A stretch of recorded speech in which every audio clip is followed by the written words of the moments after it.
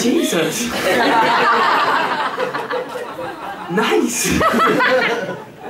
I've left a few flyers on the tables and around in the back of the room and stuff. It's for a show called Northeast Rising. If you can get down, come. It's going to be good. It's comedy. It's a few pauses for thought. It's all about the Northeast. Try and do something a bit different.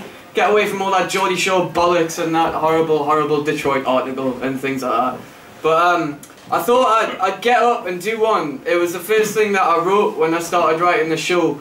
And I dedicate it to anyone who's never been to the gym. This is called Billy Big Balls.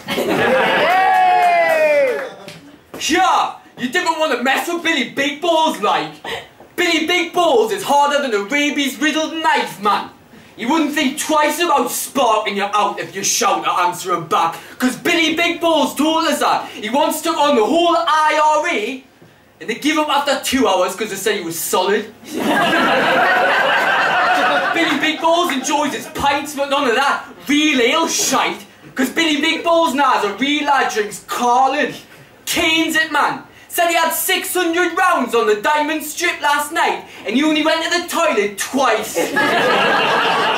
Billy Big Balls watches a match, but he isn't listening to the commentary, because Billy Big Balls is the commentary man. He is the score. He doesn't do his own show. If he did though, Billy Big Balls wouldn't need a microphone, because Billy Big Balls has the lungs of a humpback whale.